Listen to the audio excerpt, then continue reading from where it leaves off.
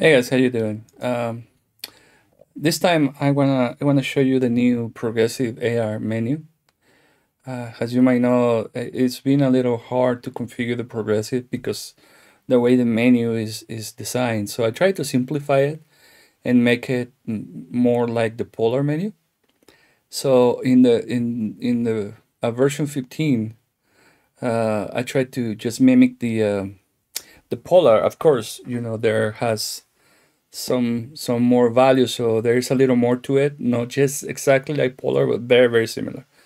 All right, so let me show you how this new menu works, and let me know how you think. I mean, what you think. All right.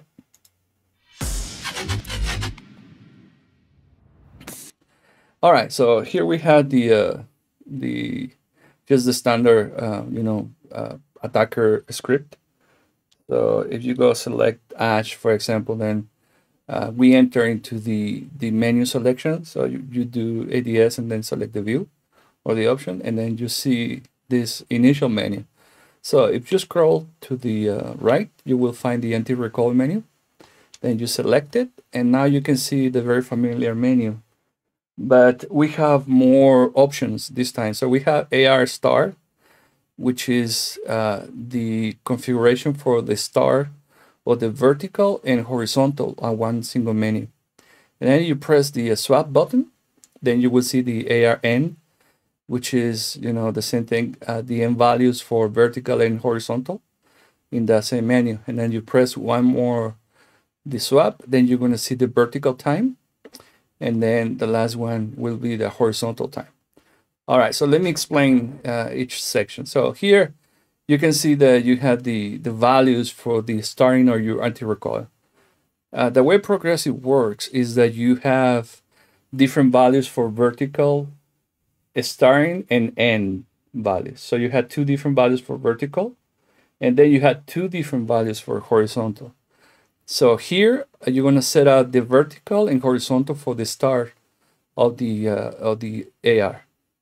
So the way you do that, basically just like Polar. So you press up when you want to compensate. You see that your gun is going down, so you compensate by going up. If your gun is moving to the right, then you compensate by adding more to the left. But you can see now that here you are changing by increments of 10. And just like the Polar, when you press the ADS, now you're gonna be changing by increments of of 1 instead of 10. So same thing for horizontal. So now you can see it's changing by increments of 1. So when you can see your gun correctly done, usually most guns, you had the same values for star and N, but the ability for progressive is that it give you the ability to deal with those weird guns that start going right, for example, and then on the middle of the shooting, then it switches the recoil and it start going left. So that's where the progressive is very good at. So you set up the initial time, the initial values for a start, and then when you switch to the end, then you adjust. For example, you can see that your gun is now correctly, but towards the end, it start pulling to the right. So on the AR value, then you would compensate a little more in going to the left. All right, and that's pretty much the way it should work. And then we had the vertical time. So what is that? So the vertical time is the time it's gonna wait before it switches its values from start and start applying the values from the end. So like I explained before, you have start values for vertical and horizontal. So the vertical time is the time it's going to wait before it switches between the vertical start and the vertical end. And usually, the way Rainbow works, most of the cases, not all the cases, you need to adjust it according to whatever gun you're dealing with. But most of the cases, the time gets adjusted based on the bullets, right? For example, if you have 30 bullets on your gun, you just have to divide that by 2. So 30 divided by 2, then it give you 15. So that translate to the time you had to put on. So then you will add 1500. So you can see now. Let's see. Sorry. Now we set up, for example, suppose my gun has 30 bullets. Then you set out the vertical time to be 1500, and usually most of the times, then the horizontal it will be the same. So then we set it to 1500 as well. All right, and that's it.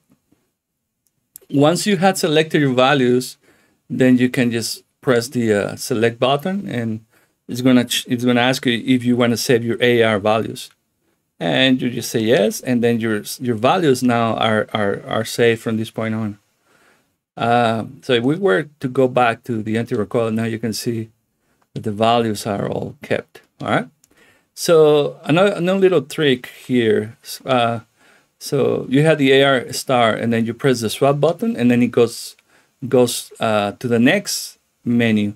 But you press the ADS and press the swap button, then it's gonna move to the previous menu. So it's just a little way to navigate back and forth, so you don't have to go all the way around to get into the star. Suppose you wanna start and by mistake you move on. So instead of you going all the way until you reach the star again, you can just move forward and then move backwards, pressing the ADS.